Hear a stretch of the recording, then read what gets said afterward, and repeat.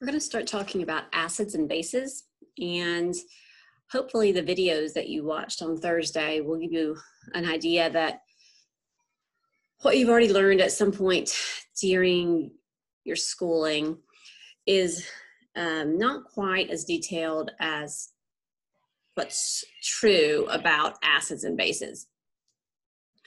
So there are several definitions of acids and bases that we'll discuss. And actually, they're all used currently to a point. And so we'll have to kind of work through some of those. We're going to start talking about just general properties of acids and bases. Oops, sorry about that. So, let's see. Acids. So they're typically sour. So if you think about, lemons are very acidic and they are obviously extremely sour. The term for sour is this Latin term acidus. So that's how we ended up, that's why it's named, these types of chemicals are named acids. Now, these acids, and bases too, but these acids, since we're going to start with those, are electrolytes, and they behave in many ways like salts. So when you put them in water, so if you put sodium chloride in water, you remember that it ionizes into sodium ions and chloride ions. Okay, well, hydrochloric acid, HCl, is also going to ionize in water, and it's going to break apart into its ions, H3 plus and Cl minus. Okay. When we use a pH indicator, litmus is a very prominent acid-base indicator. And we can use regular paper and put litmus on it, and then it becomes a gauge of whether a substance is an acid or base. So acids turn litmus red, pink to red. Okay. Another thing to keep in mind is that acids, like HCl is an acid, will react with a metal, and it will produce, those reactions will produce hydrogen gas. Now this metal, and it could be a different acid, it could also be a different metal. It could be sodium, it could be calcium. Doesn't matter. But in water, they're going to react, and they are going to form magnesium ions and chloride ions and hydrogen gas. Okay. And if this magnesium ion and this chloride ion, if those were to be, to go back into its ionic compound formula, would be MgCl2, magnesium chloride. But since it's all in water, all of those ions have dissociated, and you end up also producing hydrogen gas. Now let's talk briefly about bases. They have a bitter taste and they feel slippery. So if you think about the way soap feels, soap is a base. So that's what we mean when we say slippery. It's got a little bit of a film, and it feels just kind of slidey and slippery in your hands. When you use litmus paper and you test a substance and it turns paper blue, then that means you're dealing with a base. And then some of these bases are also electrolytes, meaning they dissociate in water and form ions with charges in water. Now sometimes, hang on just a second, let me move this down. You can have a neutralization reaction, and what that means is you can take an acid and a base, and look what happens. You get a salt, NaCl, and water. So if you let hydrogen chloride react with sodium hydroxide, you can see this hydrogen and this OH form water, and then you have the metal forming a compound with the nonmetal. All right, and then we're going to spend a few minutes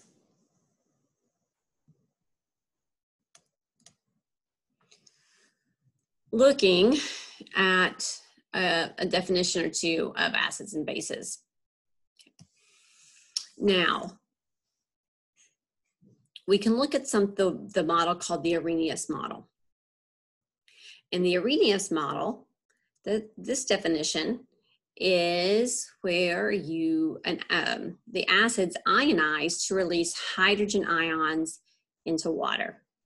So anything that would have an H out in front and dissociates would release hydrogen ions into water, and that would be considered an acid.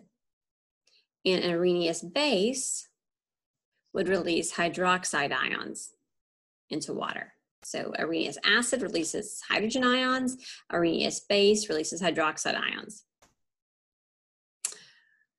Problem is, those are kind of limiting definitions. And you can't always tell if something is an acid or base by whether or not it has a hydrogen or an OH group with it.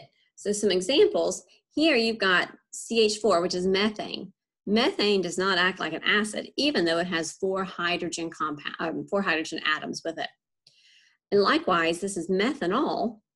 Well, this OH group does not act like a base, and it does not get hydroxide ions do not get released if you were to dissolve methanol in water. So this is a very incomplete. It's sometimes effective and it sometimes works, but it does not run the gamut as far as all the acids and bases that exist. And it's kind of misleading as well, because like we said, methane, even though it looks like it would have hydrogen ions, it does not. They do not get released in water, and methanol does not release OH in water. So this is just reiterating what I said. The Arrhenius model is limited because it only deals with compounds and aqueous solutions, and some acids and bases don't follow those H and OH rules. All right, so we had to go to a different, broader, more encompassing definition, and that was with the Bronsted-Lowry model. And these two guys were working on this together at the same time. And so they shifted the definition, and instead of releasing a hydrogen ion, an acid is a substance that releases a proton. And a Bronsted-Lowry base is a substance that accepts a proton. So we're not dealing with H plus and OH minus anymore. We're dealing with proton donors, acids, proton acceptors, which are bases. And there are 2 terms for this. Deprotonation is when you lose a proton, and protonation is when you gain a proton. So when we talk about acids in the Arrhenius model as compared to the Bronsted-Lowry, they have some things in common. But the bases are quite a bit different. And then we need to talk about this idea of conjugate pairs. So for every base, there's a conjugate acid, and for every acid, there's a conjugate base. Now, what we haven't mentioned yet, but it's going to keep coming up, is that certain acids and bases, when you dissolve them in water, if they're what we're going to get into more of a categorical strong acid, strong base conversation later. But if you have very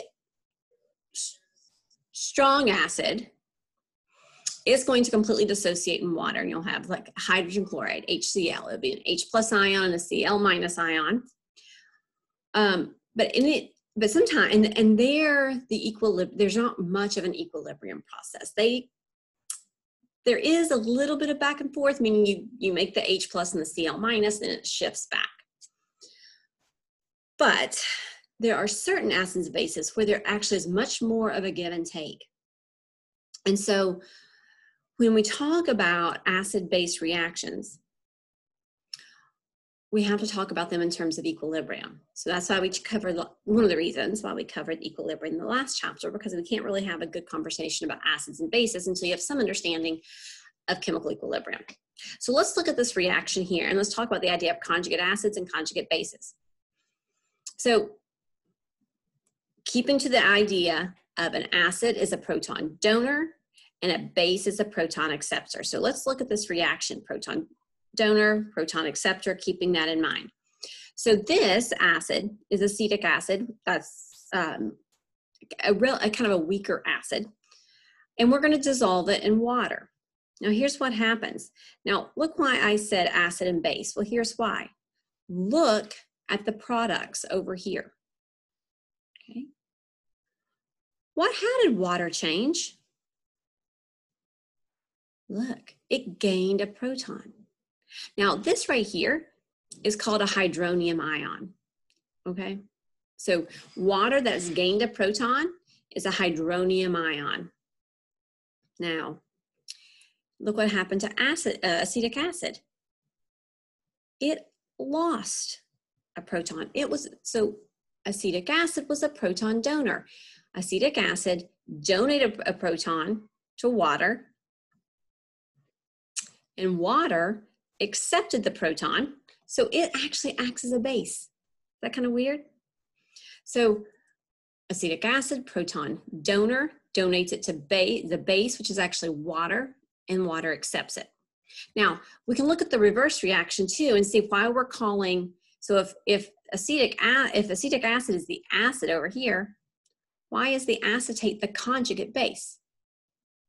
So in an equilibrium reaction with acids and bases, you'll have the acid, and you'll have a conjugate base pair, and you'll have a base with a conjugate acid pair. Now, look at the difference. So why would you call this the conjugate base? Well, look what happens in the reverse reaction. In the reverse reaction, you take the acetate ion, and it is going to accept this extra proton from the hydronium ion. So it acts as a proton acceptor to go back and form acetic acid. Likewise, the hydronium ion is going to act as the conjugate acid because it is going to donate its extra proton, and it's going to be the proton donor, which is the acid, and it will reform to water if you're looking at the reverse reaction.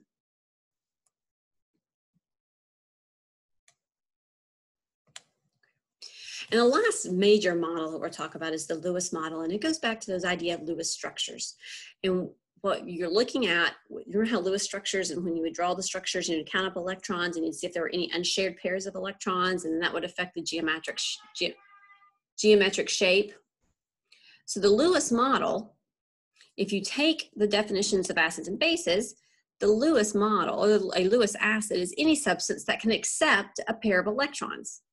And a Lewis base will donate a pair of electrons. And this is much broader than any of the other two models. So if you look at this circular modeling here, the Arrhenius theory is a much tighter definition than the Bronsted-Lowry theory, which is a little bit of a tighter definition than the Lewis theory. So Lewis is the broadest and encompasses the most.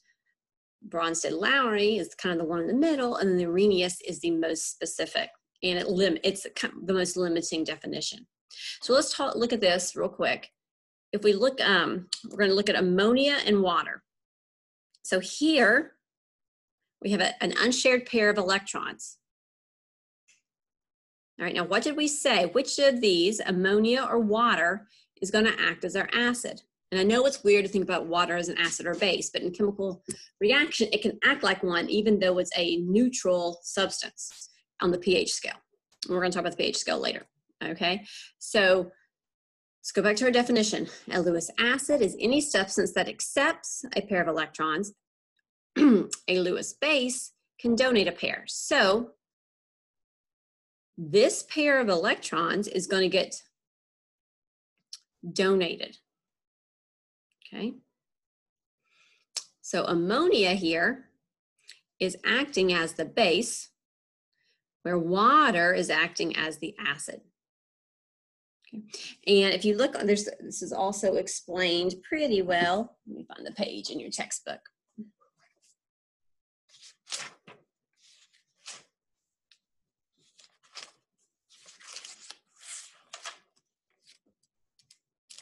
This concept is also explained on page 412.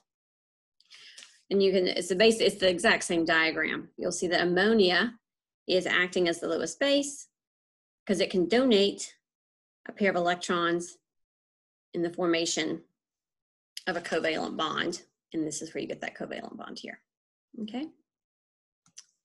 So go back and review these 3 definitions, and there are going to be some review questions for you to do that as well. So we have the 3 definitions: Arrhenius, Bronsted-Lowry, and Lewis.